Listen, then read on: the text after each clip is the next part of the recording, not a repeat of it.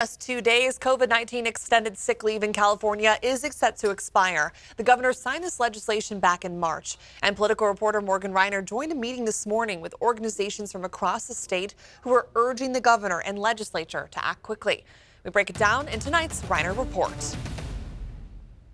Marcy Fukuroda works for Rainbow Services. We serve domestic violence survivors and their children. Services, she says, were made possible during the pandemic because of paid sick leave. Continuing to provide crisis intervention in our community, and of course, always being available to support our shelter families with things like childcare, emergency needs, and personal support.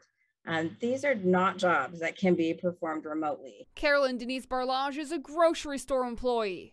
We have experienced numerous outbreaks at my store. The Public Health Alliance, United Food and Commercial Workers, and more groups pleaded with the governor and the legislature to extend the program. More people are getting COVID right now than they were when we decided that we needed this as a protection and the governor signed the bill. Why not extend? Cal Matters reported one reason is that many companies can't afford the leave without federal tax credit to offset the cost, which is also set to expire. Given that the session has adjourned, it would need to be done in a special session if that road were to be the one taken. There are a few different paths that could be used to make this happen. And our Morgan Reiner asked the governor's office if he had any plans to extend this program. His office said they don't have an update, but that they've been preparing Californians for programs like this to come to an end.